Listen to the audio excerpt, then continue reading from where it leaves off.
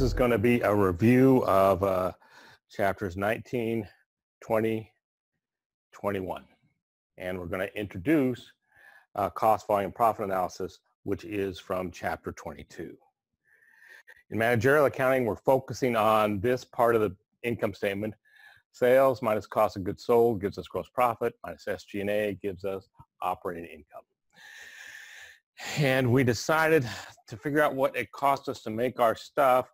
We got to sort the period cost from the product costs. And we said that any cost inside the factory is a product cost. And that'll be included as part of the cost of making our thing, whatever our thing is. And then those costs are going to flow through our T accounts. And these are always the same. We have raw materials, factory labor, and manufacturing overhead. So we're going to take materials, labor, and overhead. It's going to move into work in process. Then that's going to move into finished goods. And finally, we're going to sell our stuff. And that's when these costs finally hit the income statement. In the meantime, they're all in inventory. Stuff we're going to work on, stuff we're working on, stuff we're finished working on. Finally, we sell it, and now it hits the income statement. And chapter 20 was about job order costing. So if we're building a house in San Lorenzo and a house in Blackhawk, we'd keep track of those jobs separately so we knew how much it cost us to make each house. And the only tricky part about job order costing was the manufacturing overhead. Materials are easy to track. We asked Ralph, he's in charge of our materials over there, how many materials got checked out onto the factory floor. We looked at the time cards, how many direct labor hours went here. The problem is the overhead. That's just a guess. And so we said at the beginning of the year, we'll sit down, take our total estimated overhead for the year, and divide it by our driver.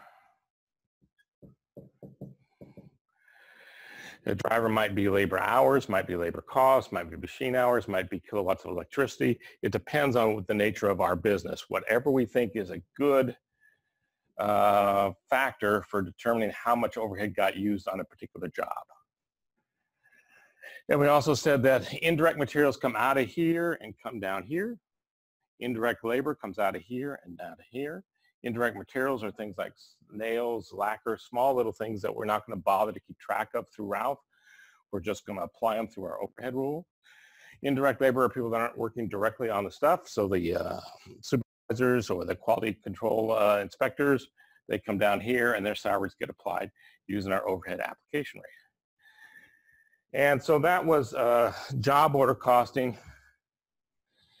And then we said, well, if we make the steady stream of the same thing over and over again, maybe it would help management if instead of job order costing, we use process costing. Now, there's no rule that says you absolutely have to use job order costing or you absolutely have to use process costing. But if we're making a steady stream of the same stuff, maybe the best way to help management is to keep track of this stuff by process. So instead of every job, every month, we prepare a report that tells management how much it costs us to make our stuff in process number 1 and in process number 2. And chapter 21 said, boy, it would really be easy if we finished everything every month. For example, if we spent $1 million in process number 1 to make 1 million units, there was no beginning work in process, there was no ending work in process, then we'd know that it was $1 per unit. Unfortunately, we don't finish everything every month. So there's beginning work in process, there's ending work in process, and we have to figure out exactly how much work we did at what cost. And that's where equivalent units came in. So 1,000 units that are 50% complete are the same as 500 complete units. And we looked at it from the point of view of direct materials and conversion costs. Said that these guys here were conversion costs because we take them We apply them to the raw materials and we convert those raw materials into something else. And the reason that we break these things out is because these get added at separate rates and times. So last week we said if we're making chocolate chip cookies, we'd add everything at the beginning. But the conversion cost, the labor of mixing the stuff up, the labor of baking the cookies, that happens later on. So materials and conversion costs are at different times during the process. So to get the best feel for how much work we did every month, we look at work from the equivalent units of direct materials and equivalent units of conversion costs. All right, let's do a problem together to review process costing. So lasting memories makes photographic paper for printing digital images in a two-step process. In the first process, paper stock is coated with chemicals. All direct materials are added at the beginning of the process. So once we start on these papers, all the direct materials are added. So they're 100% complete as soon as we start on them. The conversion costs are added evenly throughout the process. In the second process, the paper is dried and packaged. So at the beginning of June, there's no beginning work in process. So remember, under the weighted average method, which we learned in this class, the work that we do is the units transferred out and work in an inventory, but we would include the costs from last month in our costs. In this example, there are no costs from last month because there's no beginning work in process. They give us 1 million units here at the beginning of the month, and we transfer out 900,000 units to process 2. So that means there's 100,000 units left. They gave us 1 million, we transferred out 900. That means there's 100,000 units left. And even a marketing major can do that calculation. We have to figure out how many dollars went with those units and how many dollars stayed with these 100,000 units. It tells us that the remaining units are 30% complete as far as conversion costs go. And they tell us that we brought in $1 million worth of direct materials. We brought in $360,000 worth of labor, and $1,500,000 worth of overhead was applied into process number 1. So that means $1 million of materials came in, $360,000 of direct labor came in, and $1,500,000 of manufacturing overhead was applied. And our job is to figure out how many dollars went with those 900,000 units and how many of those dollars stayed with those guys. So let's figure out how much work we did. So for the units transferred out, 900,000 equivalent units worth of work. We can't transfer them out if they aren't complete. How many equivalent units worth of work did we do with the stuff that's in ending work in process? Well, those 100,000 units, they're 100% complete as far as materials go because materials are added at the beginning of the process. So that means our equivalent units worth of work that we did this month as far as materials go are 1 million. Conversion costs, those 100,000 units are 30% complete as far as conversion costs. 100,000 units that are 30% complete are the same as 30,000 units. So that means we did $930,000, 930,000 equivalent units worth of work. Now let's look at the dollars, the costs. So we spent $1 million on materials, and then $1,860,000 on conversion costs. That's the 360 plus the 1,005,000 that got moved in there. So our cost per unit, spent $1 million on 1 million equivalent units worth of work, so that's $1.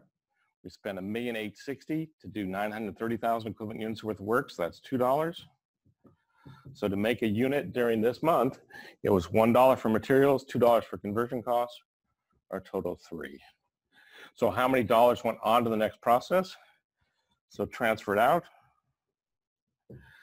is $3 times 900,000, which is 2,700,000. And in ending work in process, we've got 100,000 units.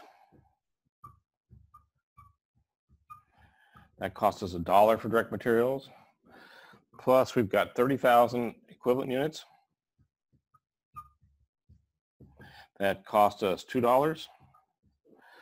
So that becomes 100,000 plus 60,000 or $160,000. And that's all there is to process costing. The only tricky part that we didn't talk about is if there were beginning dollars in here, we have to remember how much was materials and how much was conversion costs, and they would get added in here to our costs and get averaged in with this month's work. Okay? So that was a review of process costing, which is chapter 21. Let's go on to chapter 22, which is cost, volume, profit analysis. We're going to, as I say, in managerial accounting, spend a lot of energy looking at this notion of operating income. And chapter 22 says, let's break our costs down just a little bit differently. Sales minus variable costs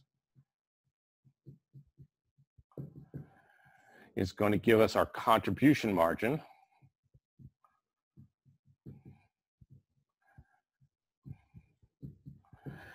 Minus fixed costs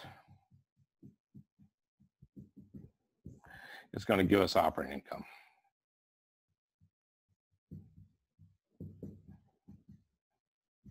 Same number. We ended up operating income.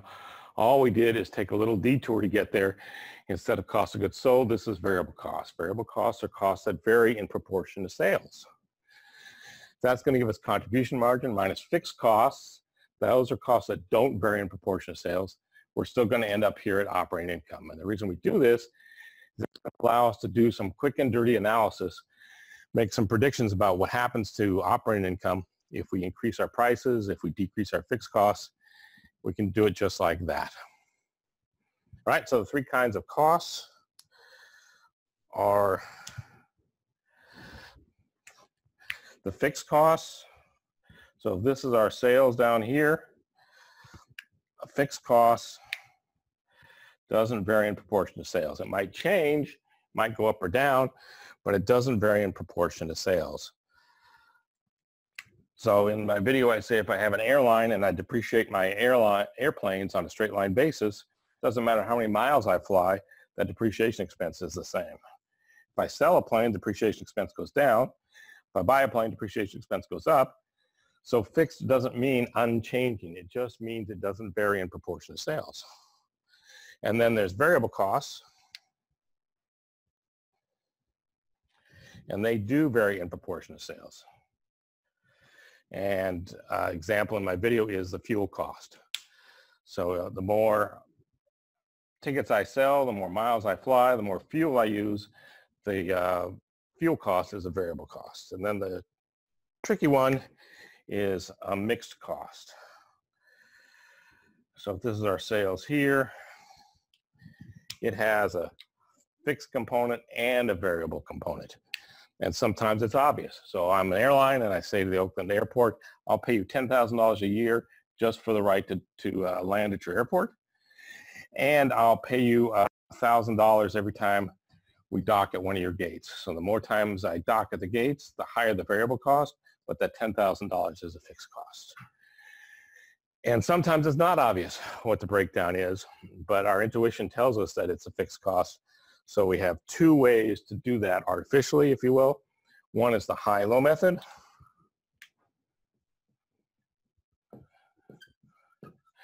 The high-low method looks at the highest cost and the lowest cost. And this example would be this and this. And it assumes that that difference is the variable portion and everything else must be the fixed portion. So there's a video on Canvas that walks you through how to do that. The other way to do it is the more sophisticated way is regression analysis.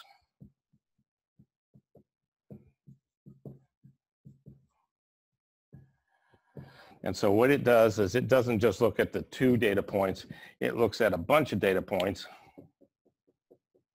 and then draws a line that best fits that data and to make an estimate of what the fixed cost is and what the variable cost is. All right, so those are the costs, and the reason we have to do this, by the way, is because if you look over here, there's no place in here for fixed cost, for mixed cost. So we'll have to stick the variable up here and the fixed in here so we can use our new system. All right, so what is this new system? And in the video I talk about, I have my own wine store and my rent is $100 a month. Well, that's a fixed cost. That $100 a month is a fixed cost. Whether I sell 1 bottle of wine or 10,000 bottles of wine, my rent is $100 a month. And then in the video I say if every bottle of wine I sell for 20 bucks and every bottle of wine costs me 10 bucks, that's a variable cost right there.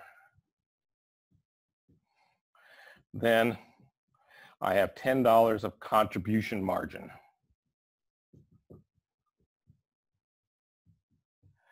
So that's my unit contribution margin. Each unit I make, $10. So how many units do I have to sell to break even? 10. I take my fixed costs, which are expressed in dollars, divided by unit contribution margin, which is also in dollars, and that gives me my break even in units. In this example, that would be my $100 per month divided by $10 means I got to sell 10 bottles. And you can always test this stuff. The whole point of chapter 22 is it's quick and dirty, but you could always, if you want to, multiply everything out. You'd say, well, if I sell 10 bottles, then my sales will be 10 times 20 is 200. My variable costs, 10 times 10 would be 100. That would give me contribution margin of 100 minus my fixed costs, which is the 100, gives me a break even. I just break even. If we want to know the break even point but expressed in sales dollars instead, we change this thing here to be percentages. So everything expressed as a percentage of sales. Sales is 100% of itself. $10 is 50% of that. And our contribution margin is 50%. Same formula, except we're going to get the same answer in a different form. So take your fixed costs, divide it by your contribution margin ratio. So the only difference is that word ratio. So it's a percentage now. And that gives us our break even in dollars. And what's that look like? Take your $100 fixed costs, divided by your contribution margin ratio. 50% is 0.5. $100 divided by 0.5 is $200. Yeah, we already know that that's correct because we figured it out down here when we were testing our 10 units to break even. And did we go into business just to break even? No, we went into business to make money. So if we want to hit a target operating income, we simply add that to the numerator before we do this calculation, and that'll tell us how many units we have to sell to hit that target income, or if we want to know it in sales dollars, the sales dollars we have to sell to hit that target operating income. And your book from time to time says net income. It really isn't net income because there's also selling old equipment. There's also interest expense, things like that that factor into net income that really don't fit into the categories of variable costs or fixed costs. So I'm going to pretty consistently say operating income. Please don't get discouraged if your book says net income. And then the last concept is margin safety. So if I tell you I have sales of $300 right now, and we know the break even is 200, my margin of safety is 100. In other words, my sales can fall from 300 to 200 before I start losing money. And what we'll often do in cost volume profit analysis is we'll draw a graph. And so in one of the homework problems, you're supposed to look at a barber shop. And what will happen is you'll have, these will be your sales down here, and these will be your, I don't know what these things will be over here. These will also be dollars over here. And so the more sales you have, the more dollars you bring in, and then you're going to have your cost structure. Say this is your fixed, and these are your variable. Well, where these things cross, that's your break-even point. So in our wine shop, this would be $200 worth of sales is where we cross over, and we have exactly 200, and we have exactly zero operating income. All right, okay, I see, I get the picture. Let's do a problem together. This thing is called Green with Envy. Green with Envy provides environmentally friendly lawn services for homeowners. Its operating costs are as follows. Depreciation, $1,200 per month. Advertising, $600 per month. Insurance, $1,500 per month. Weed and feed materials, $13 per lawn. Direct labor, $12 per lawn. Fuel, $2 per lawn. Green with Envy charges $60 per treatment for the average single-family lawn. Find the break-even point in number of lawns serviced and in dollars. So let's break the cost down into fixed and variable. So we got fixed and variable. The first one is depreciation expense. Well, no matter how many lawns I mow, that depreciation expense is $1,200. It doesn't vary in proportion to the number of lawns. Advertising, $600, same thing. The advertising expense doesn't vary in proportion to the number of lawns that I treat. Insurance, same thing, $1,500. Okay, so no matter how many lawns I mow, my insurance expense is still $1,500. And then the variable, we've got insurance, we've got weed and feed materials at $13 per lawn. So if I do one lawn, $13. If I do two lawns, $26. I do three lawns, $39. So that varies in proportion to sales. Direct labor, $12. I mow one lawn, $12. Two lawns, $24. Three lawns, $36, blah, blah, blah, blah, blah. So that's a variable cost. And finally, fuel of $2 per lawn, $2. And so that varies in proportion to the lawns. So let's add these things up. What do we got here? 12, 18, and 15. Is that 33? And over here, 13 and 12 is 25, and 2 is 27. Does that seem right? All right, so our formulas were, take your fixed costs, which are in dollars, divide it by your unit contribution margin. How much do I make on each lawn? And that'll give you the break even in units.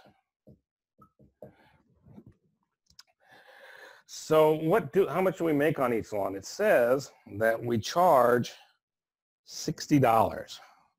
So if we charge $60 and our variable costs are $27, I think we make $33 per lawn. Is that right? 60 minus 27, 33. So if our fixed costs are $3,300 and our unit contribution margin is 33, it means we have to mow 100 lawns to break even. In other words, if we charge $60 a lawn, that must mean we have $6,000 in sales. Let's test that. Let's do the same calculation, but use contribution margin ratio.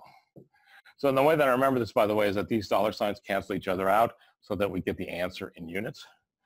If instead we divide by the contribution margin ratio, this is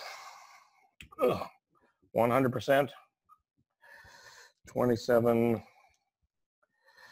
this is 45%, which means that that other part there should be 55%, I hope, 55%. So our contribution margin ratio is 55. So we'll divide by the contribution margin ratio. And there's no dollar sign here, so it doesn't cancel out. That'll give us our break even in dollars. So we'll take our fixed costs, 3,300, divide it by 0.55, 3,300. Divided by 0.55, and sure enough, we get $6,000. And that's really all there is to cost, volume, profit analysis.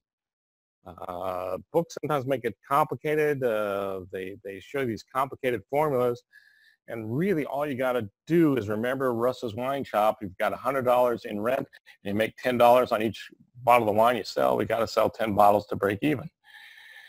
Did we go into business just to break even? No, we went into business to make money. So you add the target operating income up here, do the same calculation to find out what your sales have to be to hit your target operating income. Your margin of safety is how far your sales can fall from the current level before you start to lose money. And you'll often have to do a chart, like I say, where you'll have revenue and your fixed costs and your variable costs. And where those cross, that's not very good, fixed and variable.